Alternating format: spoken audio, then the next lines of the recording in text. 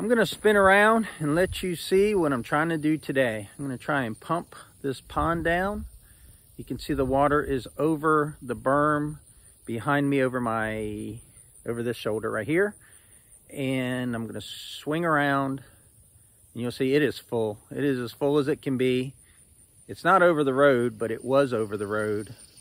So I've got to get that thing pumped down if I'm gonna have any chance of keeping construction going on the projects that we have up here. Okay, this is what we got. This will be the right side of my driveway. There should not really be any water here at all. That's a couple feet deep. So as you saw in the intro, I got the pumps loaded up. I've got 2 pumps. Got a brand new 7 horsepower pump that I just received. And I have the pump that I repaired, the Honda 4 horsepower pump, in case the 7 horsepower doesn't work or shuts down. It's always good to have a backup. As they say in the Navy SEALs, 2 is 1, 1 is none. So I do like the look of the pond when it's that full. If I lived on the property full time, I probably wouldn't be worried about pumping it down. But I can only come out here on the weekends. I got a 40-hour-a-week job with the Navy, and I just can't be out here on a moment's notice pumping it down, you know, if we were to get a big rain event.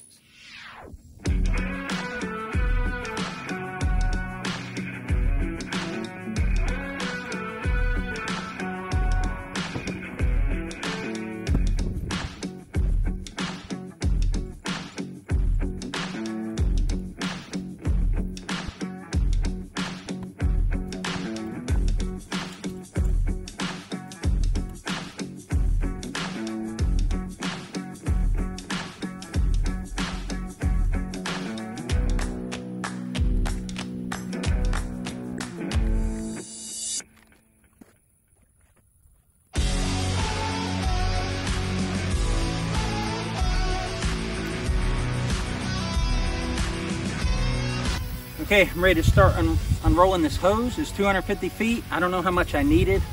I did a Google Earth measurement. I think 250 should be fine. So this should be fun, unrolling that across that pasture.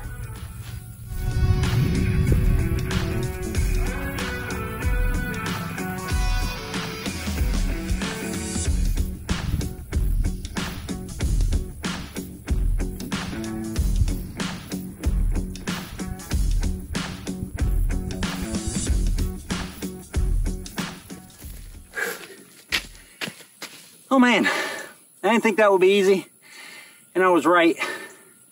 I unrolled the hose, but then the inner part of the hose came out. So now I have to untwist all that. I think the solution, catch my breath here, I think the solution is cut that hose in half and have like a 100-footer and a 150-footer. That ain't happening today. There's a deer bed right there. There's a deer bed right there. And there's a deer bed right there. Pretty cool. So I untwisted all this pipe down here. And I found it had a whole bunch more hose than I needed, because I just got to go through this small section of pine trees. That's where the low area is that I want to pump the water to. So in the Air Force, we say flexibility is the key to air power. So earlier I mentioned that I wasn't going to cut this hose, but now that I see how much hose I have, I don't need a 250-foot hose. So I'm going to cut it, just make it easier to manage. I've got the ends that I can always connect them back together. So I'm going to finish rolling out this hose and see what length I need.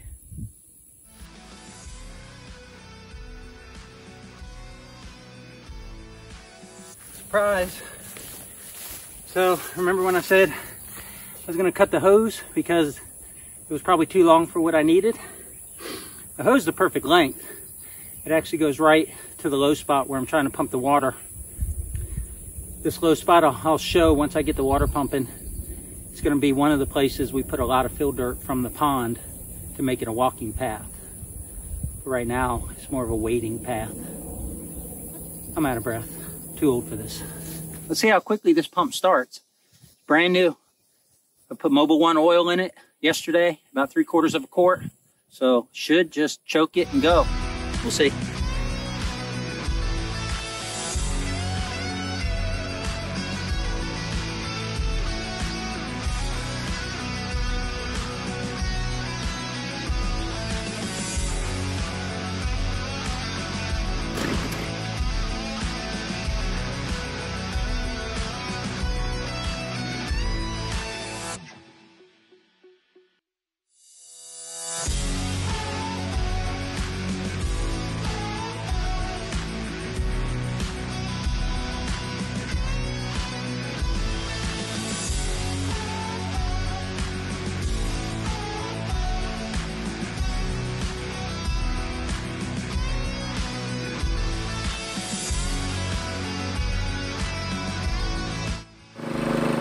surprised when she caught her prime. She started up, first pull though, brand new, out of the box. Turn this camera around, I'll show you what I did with that stake. Okay, I'm just running her at about idle. Brand new motor, breaking it in. I don't want to run it wide open. We'll go at the other end of the line and see how much water's coming out. I put that stake in the ground.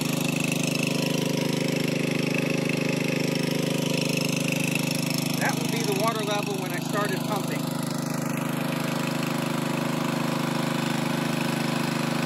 I'm going to mark the time too. See how long it runs on one tank of gas. Yeah, so hopefully Deb edits out me getting drenched, but I'm sure she'll laugh when she sees it, and that'll be, if anything makes this video, that will make this video. Yeah, I'm impressed with that pump so far. The way it started, idling smooth. The water should be coming out of there. I see it, I see the end of the pipe, but I just wanted to pan around here. So this low area that I'm standing on and then I'm pointing the camera on, you can see the water there, and there's our fence line. We had a lot of dirt from the pond put here, but you can see it's wet up here, and we filled in the very low area. We didn't know how much we needed to fill, and we needed the fill for the house more than we needed it for back here. But right now, this is not a dry walking path for Deb. It's like a great place for snakes. And you can see the water bubbling up there. This is our east fence line. Hours and hours of clearing this. We got papaya grass growing, or bahur. You can see the water trickling right there. Kind of set this up so it wouldn't wash out anything. About the plants you're supposed to use with your hose. You can see that it looks going through the pump flow.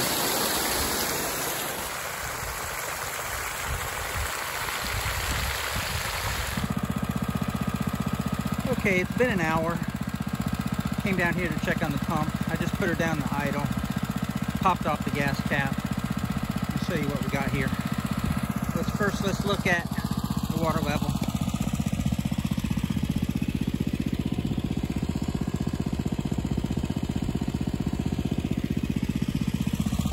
So after an hour, it's probably brought it down an inch.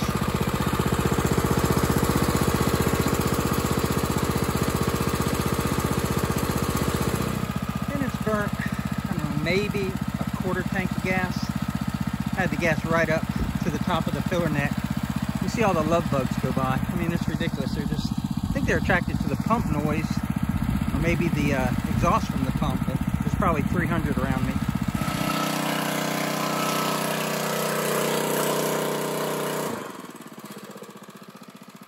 Okay, it's 12:30. Been pumping about 2 hours.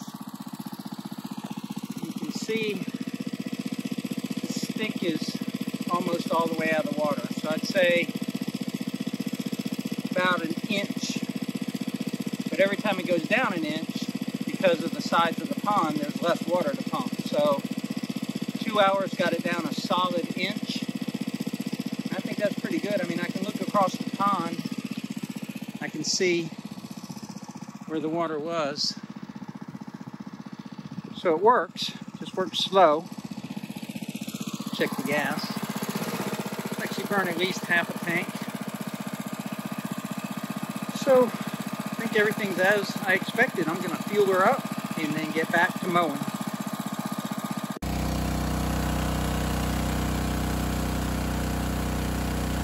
So we're just over 3 hours of pumping.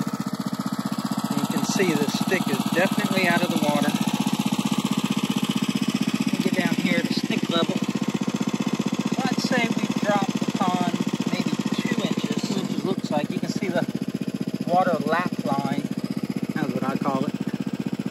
You see that little shelf of sand?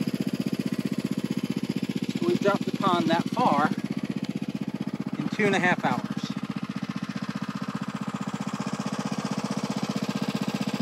I don't even think we've burned 2 gallons of gas.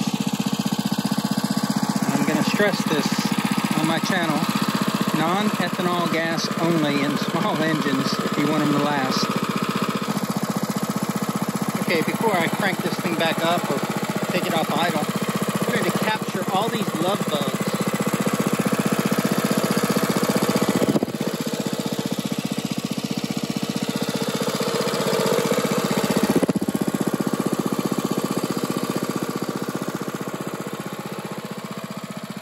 So I guess the love bugs are attracted to either the heat or the exhaust of the pump. And they're swarming around it, but I guess they touch the exhaust and they get burnt, or the fumes kill them. But yeah, there's just carnage everywhere around that pump. All sorts, I mean, probably 1,000 dead love bugs. But they probably died happy, right? The water coming in there. Out the 250 feet of 2-inch hose. Comes down here to the flow area. You can see I've moved a lot of water to this area. It's covering my road. But it'll soak in. It's better here where it doesn't hurt anything than the pond where it's keeping mosquitoes back here. In the pond where it's making the road mushy.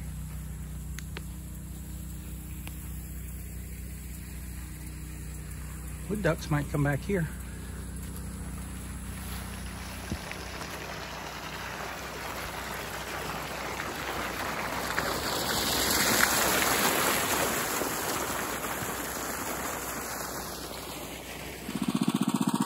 Okay, we've been pumping about 6 hours and pump's running great.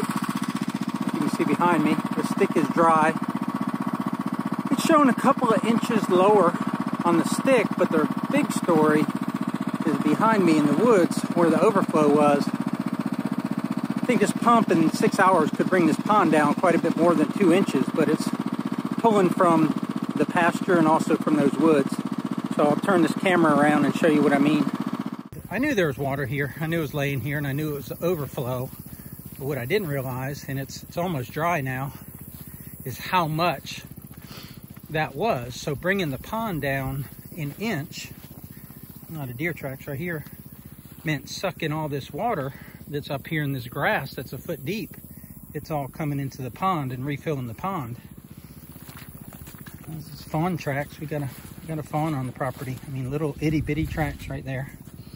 You can see them, how tiny they are. We got a fawn, that's cool. You can see where the water's pulled away from this bank, where the bank was wet. And it was wet here. Now the water's way down there. So all that water comes off that hill. And the trees are drying a little bit, but you can see at the base of the pine trees how wet they are. That's how far the water's come down. So when you bring the pond down an inch, you got to bring all of this down an inch. So once all of this is down, then the pond will come down a lot quicker. So all that I've brought down with the pump. I mean, this was solid water that I'm walking across here, and it's wet clay. But all this has been brought down. Pretty impressive for that little pump. And there's no water even close to the road now.